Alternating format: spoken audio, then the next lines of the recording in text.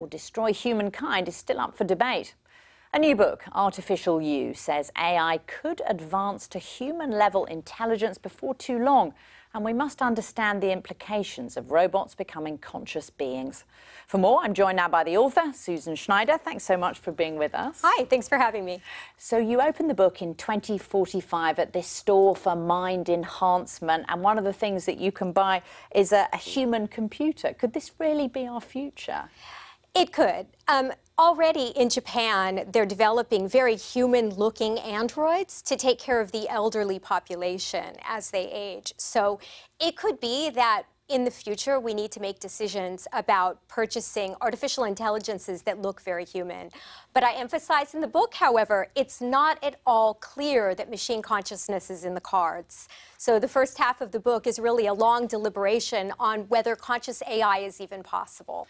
But what would be the risks of having a robot that would be conscious just like you and I are? Well, one problem I have is suppose you stroll into this Center for Mind Design and you purchase a sentient android, then it feels like something to be it. So it has a conscious mental life. That is to say that it is morally significant. It suffers and feels a range of emotions. So the implications are very severe. We would essentially be purchasing beings that are intelligent and conscious, so that would be akin to slavery. And do you think all of these engineers in Silicon Valley who are creating this stuff are thinking enough about the implications of it?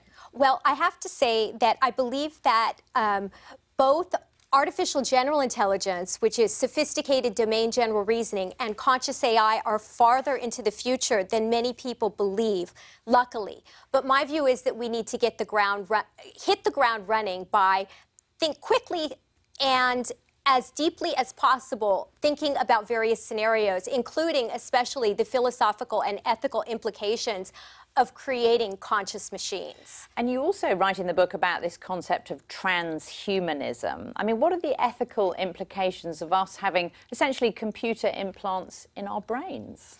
Great question. So Elon Musk, for example, is a big proponent of the idea of merging with AI, and he believes that to deal with future technological unemployment and to deal with the possibility of superintelligent AI, we need to actually put artificial intelligence inside of our head. So it could be that the next big wave of AI work is actually putting AI in our heads. So we need to think hard about what that means now.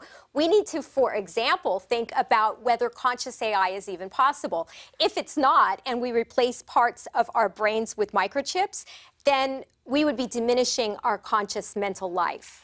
And Susan, in 20 seconds, if you can, what should be happening now to check artificial intelligence so it doesn't outsmart us?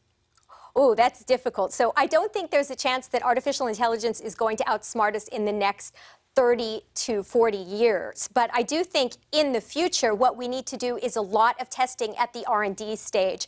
And one thing I talk about in the book is the import of understanding whether the machines that we create could be conscious and what the impact of consciousness could be on the overall architecture of the system. Susan Schneider, thank you so much for joining us. Thank you. Well, for years, doctors have been telling us to cut back on red meat. It can cause cancer, they say, especially processed meats. But a new study says there's actually little evidence to support that. And the risks from eating bacon, sausages or steak have been overstated. But others are warning that this advice is dangerously misguided.